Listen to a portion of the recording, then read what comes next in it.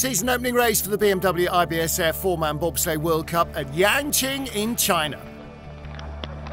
Getting close to deciding the medals in the second run of the first four-man World Cup race this season. After a fourth-place finish in the two-man the previous day, Italy's Patrick Baumgartner again produced the goods in the four-man.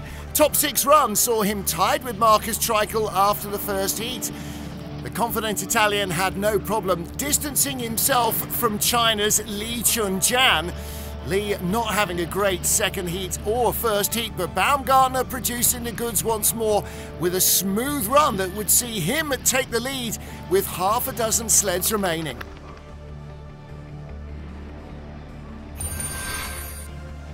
Marcus Treichel fell by the wayside, so Baumgartner was still leading as Switzerland's Mickey Vogt and his crew came to the line. Vogt had taken the two-man bronze the day before and was starting this race with the exact same brakeman who had been in his World Cup debut in Winterberg in December 2018, nearly 5 years ago.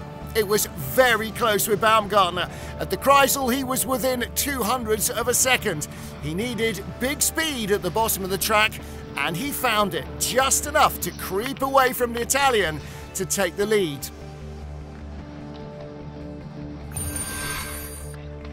It's not often when there are 4 sleds to go that you get to Francesco Friedrich, particularly on a track where he is a double Olympic champion.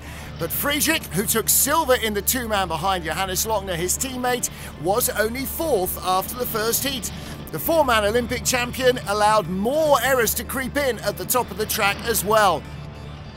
And although he was clear of Mickey Vogt, he needed more speed at the bottom. There would still be 3 sleds to come when he finished. Tidying up a couple of skids quickly, he had enough speed to put himself in front, but would he take a medal?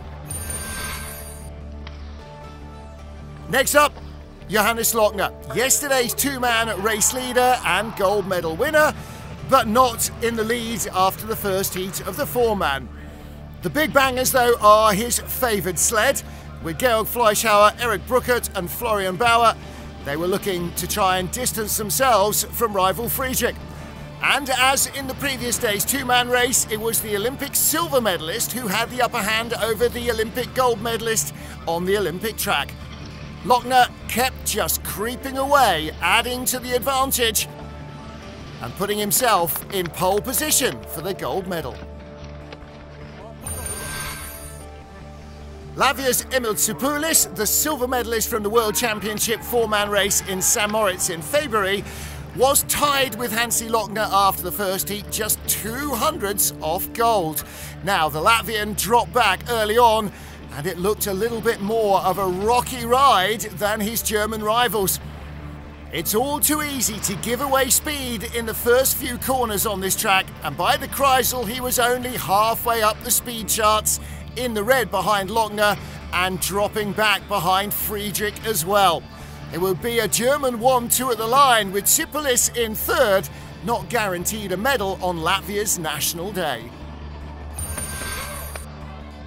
The final sled, and for the first time ever in four-man World Cup racing, a Chinese crew. Sun Kai-chi, Ding Song, Ye Ji-long and Chen Heng had been first on the ice, benefiting from a favourable spritz, giving them just a whisker over their closest rivals.